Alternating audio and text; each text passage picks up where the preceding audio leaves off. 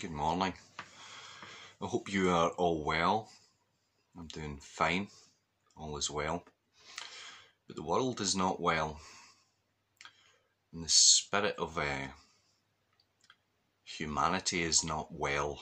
Far from well. And if you were to look closely, it's incredibly sick what's going on in the world.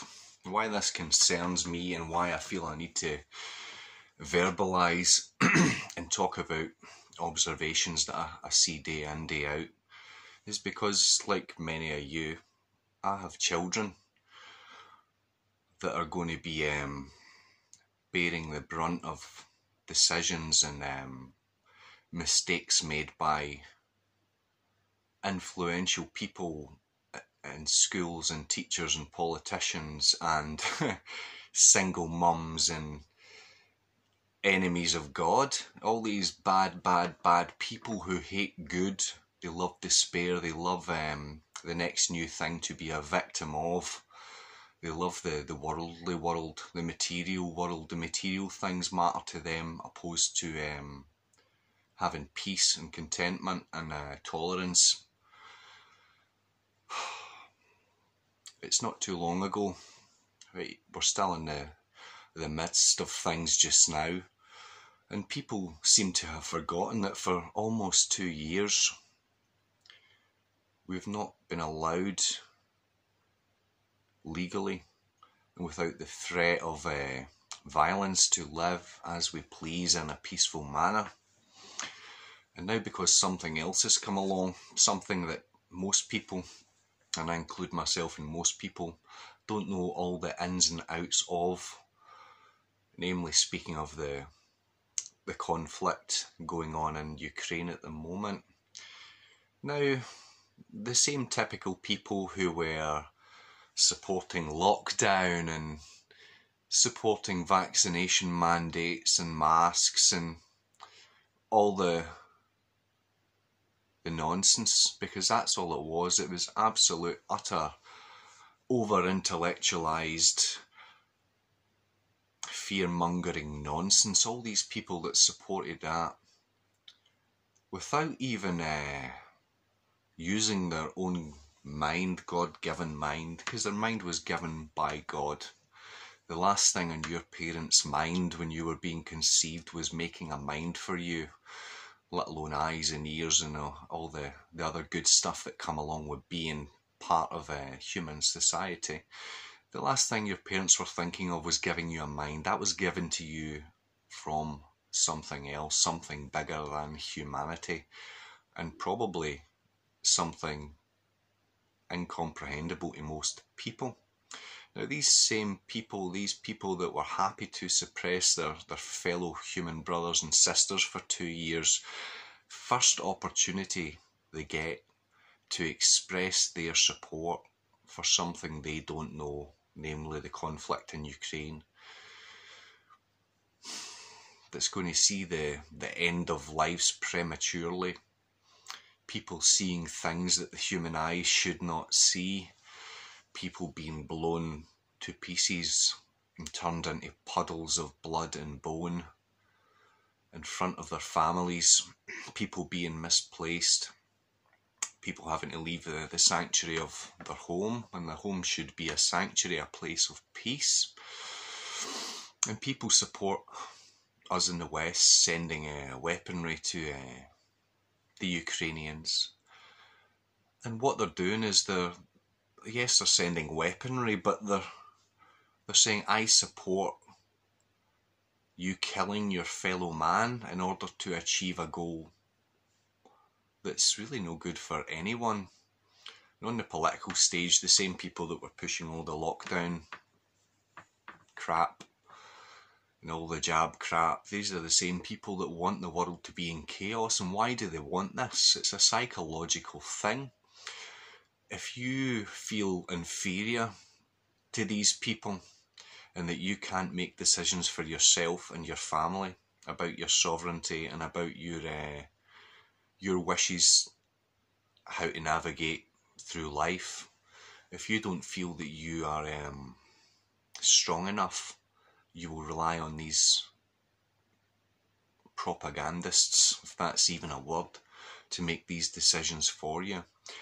And how did we get to that point? And I've had a few conversations recently with guys and a few women that are very observant of what's going on in the greater world and in the psychology of society, that we give a responsibility for everything away. An example of this would be educating our children. We give that away to schools, colleges and universities, places that are not full of people with wisdom and questioning minds. These are press enter people. They regurgitate someone else's belief without even the slightest input of their own mind. We hand over the responsibility of education. We hand over the responsibility of self-preservation. We trust governments to look after us and keep us safe, when the last thing in the world the government cares about is looking after you and keeping you safe. Perhaps to milk you of your labour, because it's certainly not about money. These people can create vast amounts of wealth at the touch of a button. Money is not the issue, but the labour is the issue for the time being anyway, until you have lorries that can drive themselves and drones that can drop off your groceries and things that no longer need a human being to be part of the labour force. The technology will replace that at some point. Evidently, technology tends to move a lot faster than the human mind or the human understanding of things evolves. And we pass away so much of our responsibility, even to the point of thought. And most of you, if you're watching on YouTube, you've probably got a good grasp of what's put forward on social media and things. You see advertisements and whatnot for Google. Just ask Google. Don't think for yourself. Ask Google how you should think and feel about situations. And it's that step to moving towards a human that is a genetic robot. You input information and instructions, and these people carry it out without question. Or is it that people are so desperate to be worldly people, to be seen as popular and pretty and materially wealthy, and to have certain status, that these things mean more important, or they have more importance to them than being a moral people or a moral person with free thought, drawing their own conclusions, deductive reasoning, and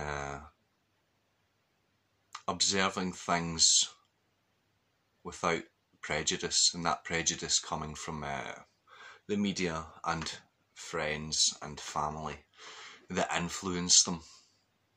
I think at the moment the humanity is in a terrible state of affairs, but that doesn't leave us without hope. There are people out there, individual people, that are examples of how to be people with peace, people that are not angry for everything that goes on in the world that they disagree upon. They see it for what it is. They observe it, they be patient and tolerant of what's going on. But if I use the gauge of mental insanity in the world, and I use Facebook for this, you can see all these people. I stand with Ukraine. I hate Vladimir Putin. Russia is bad. Again, why do they hate Vladimir Putin? Same way they hated Donald Trump. He's a godly man, vocally positive on his faith. He's a believer in men leading the way. And whether he's right or wrong, which is always up for debate,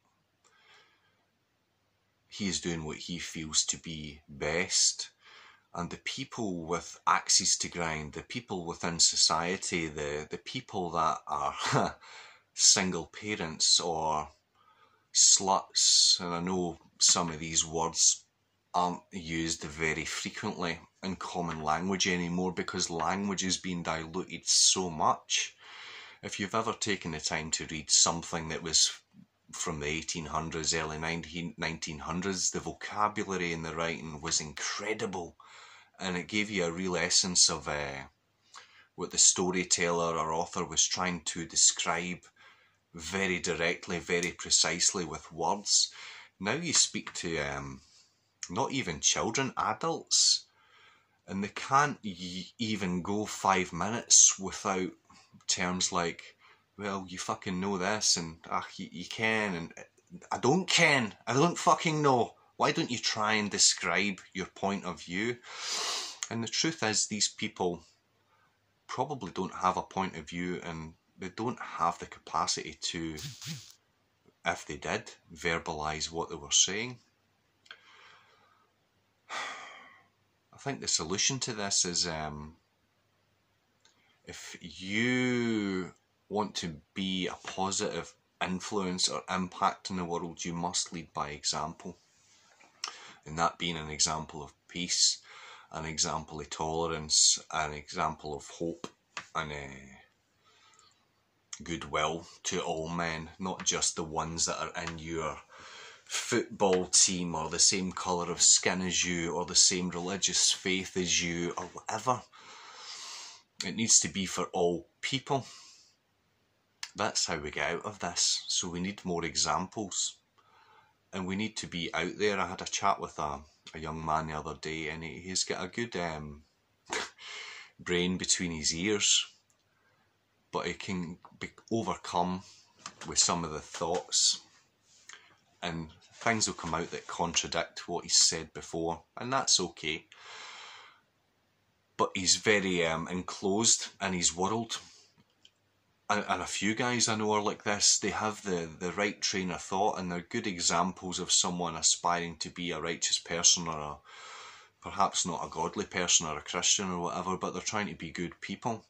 But they're shut off from the world. They feel that with the restrictions over the last 2 years, that society doesn't want to be involved with them. Like in my case, I know that 6 months ago, if I tried to go into a restaurant, there would have been some friction there because someone would have said, "Where's your mask? Can I see your passport?" All this crap that I don't buy into. I don't do that. So I know that part of society wouldn't have welcomed me because they weren't tolerant people. They were judgmental people. They were programmed people, and they were fearful people. So it's hard in a sense to, at the moment, and it's getting easier with the restrictions easing, we can become more social again and integrate back into society, or even via social media. You can build wee communities of people that can share their views and opinions and keep that cycle of thought going, where we're thinking and we're reasoning and we're being reasonable people. Even on a social media group, that there is a benefit in that when you can't interact in the real world. So my advice, take it if you want or don't, I particularly don't care, because I have peace, but I would like to see other people have peace as well. I don't like to see people in fear of a global pandemic that's going to kill us all, or a war that could go nuclear that's going to kill us all, or food shortages that's going to starve half the world. All this stuff that is all put there to put fear into your heart, so you depend on someone who you believe, whether it's true or not. Well, it's not true. The politicians are equal to you. They're flesh and blood. They piss and shit. They think.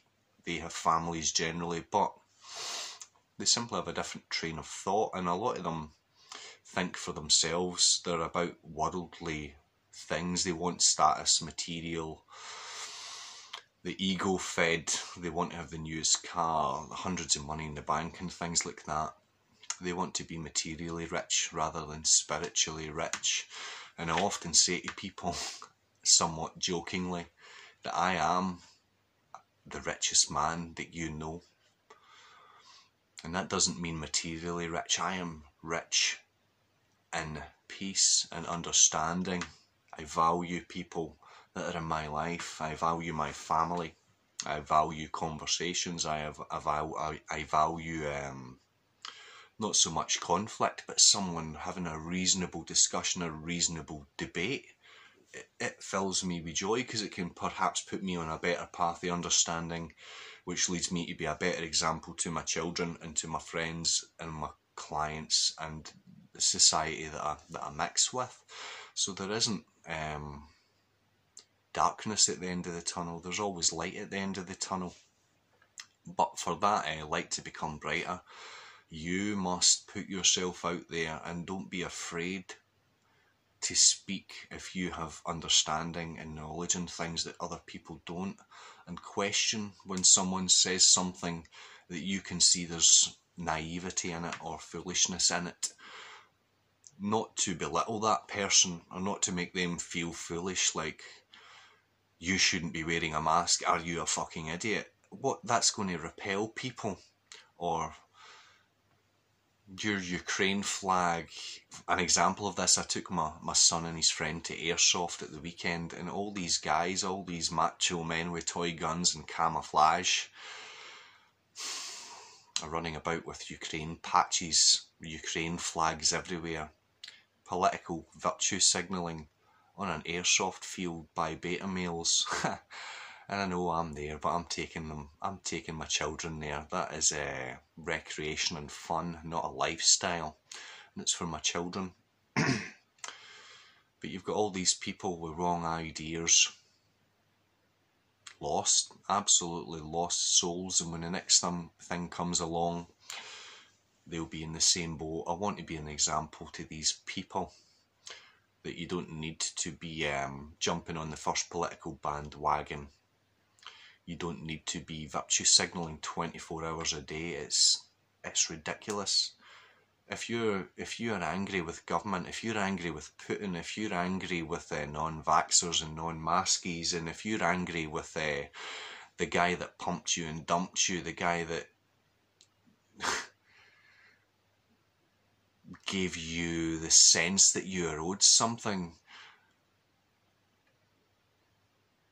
to live in a victim mentality is solely your choice. If your world is bad, it's not because someone who wronged you in the past, it's your attitude towards things, the lessons weren't learned, you didn't overcome an opportunity that could have made you a stronger, more spiritual, more thankful, appreciative person than you are just now. Because no one wants to be a no-hoper. No one is a child and thinks, you know what, when I grow up I want to moan about how tired I am and how little money I have and how I wish I could get a break from my life, and desperate for your 2 weeks in Spain every year to escape from a life that you hate. No child wants that. Children want peace and they want fun. And when you speak to a child about something that is got some depth to it, they are drawn to that. They are curious. Children are curious. They still have that lust for life that adults seem to have lost. And I always try, or when the time is appropriate and I get the opportunity, to engage in a reasonably in-depth conversation about things with children, to show them that not all adults are there to ignore them and to appease them with sweets and toys and expensive clothing and trips away from the horrible life that their family has set up. I like to engage in the moral and spiritual conversations with these children to give them a taste for it and a hunger for it. And that a mature guy, a guy with greys in his beard and things, can look at that small boy or small girl and see them as a fellow human being, someone that should be nurtured in the right way and not the wrong way, in which 90% of the case I see with my own eyes. It's not speculation. I see children being raised in the wrong way, but I'm grateful and appreciative that I'm also in the mix and I see children being raised in the right way. So the message today is hope. Be an example. Be courageous enough to express your views, whether it be in person in public, whether it be on social media, for all the haters all the bitter beta males, the sluts, the people that are enemies of God, the people that do all things that are anti-humanity. They hate you. They want you to be quiet. I will never be quiet. The reason for this is I have zero fear of anything or anybody, or losing anything or anyone. So therefore I'm a free man. I can speak freely. I can have peace and observe the world that's going on. If I can see it, I can adapt for it and prepare for things if I feel that I need to for in the future. I'm trying to be an example for my children in the best possible way that I can, without leaving my kids behind and appeasing them with material things and temporary fixes and temporary dopamine rushes. I want my kids to be raised with love, and that is tolerance, understanding, patience, nurture, care, honesty. People say they don't have time for these things. I say these people are liars, and they're more self-involved with themselves and how they're a victim of the world, and they want to manipulate you and I to give them a break. They misbehave, or they espouse the wrong opinions, or they act immorally. Whilst they do these things, they say that they're a victim of something. That's so you give them a break. No breaks. Hard ball. We need it just now, because in a number of years, short years, these children that have been broken by their parent allowing them to be afraid of viruses and wars at the other side of the world, or conflict at the other side of the world, these broken children, these children that are being encouraged to engage in inappropriate behaviour and inappropriate conversations at young age, these are going to be the decision makers of the future. What sort of decisions they are going to make depends on how we raise these children, and we will be old people when they are at the helm. And is it going to be a reasonable experience where we can continue to have peace, or are we going to be looking with utter dread and utter disgust for our children, their families, our grandchildren, our great-grandchildren? It's interesting, but I just thought I'd get up this morning and put something out into the ether. And there'll be the critics, and there'll be the haters, and there'll be the people that appreciate it. So I thank you guys. And when I make these videos, I make them so I can watch them back, so I can observe myself and come to some sort of understanding why I think this way, or have I said something that's maybe I need to look at more. It's all about making a better you, which is an example to the kids and to other people who need better examples, because the world isn't full of them at the moment. So anyway, I'll leave it at that. That's been quite a long one today. I'm going to dry my hair before I turn into a frizz ball. But I wish you all the best. God bless, and I'll see you later.